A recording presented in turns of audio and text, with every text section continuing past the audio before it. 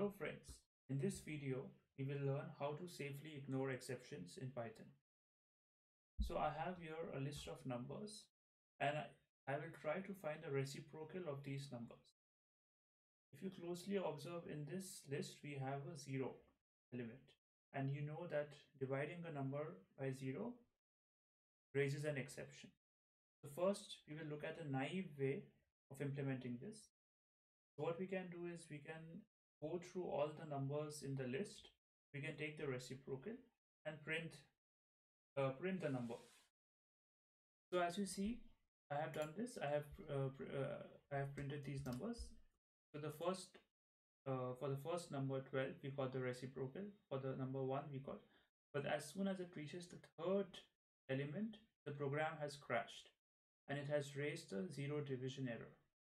So in some instances, you might want to ignore this exception or this error, and you would still want to process the remaining numbers in the list. So another approach to solve this problem is using a try except block. What we can do is that we can again go through all the numbers. We can put the logic of taking the reciprocal in the under the try block, and as soon as this line raises an exception or crashes, we will enter the except block, and we can do whatever we want with this exception. In this case, for demonstration purpose, I am just printing the exception and also the number for which the exception was raised. So let's execute this cell, and you see the first number 12 was processed, number 1 was processed.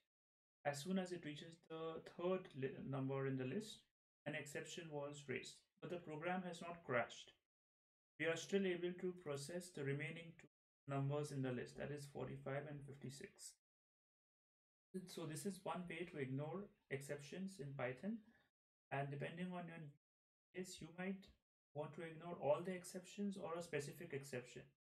So in this example, I have ignored all the exceptions, but you could have implemented a zero division error exception. So I hope you like this video and see you next time. Thank you.